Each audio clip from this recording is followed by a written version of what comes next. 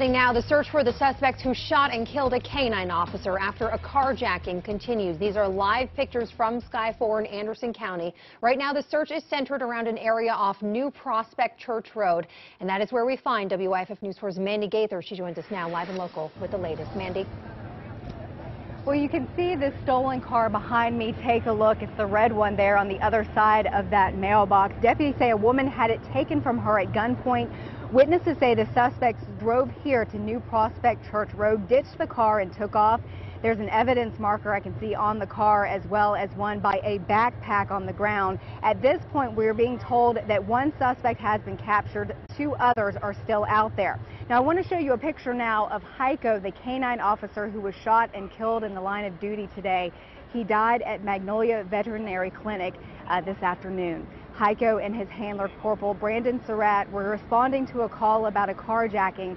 That carjacking happened in the Dollar General parking lot in Townville. Anderson County Sheriff John Skipper says officers spotted the stolen car on Highway 24. There was a chase. The suspects, as I said earlier, ditched the car, and because officers believe the suspects had a gun, they sent Heiko in to try and find them. Here's what a witness says he heard and saw.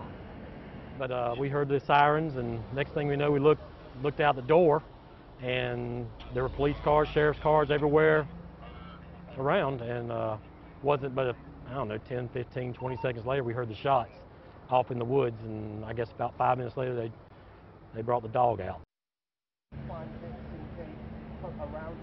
Now, because of all of this, schools in the area were on lockdown as a precaution. That affected West Side, Lakeside, and New Prospect. And since New Prospect was closest to the scene, deputies and administrators actually had to escort students to their buses and to cars after school.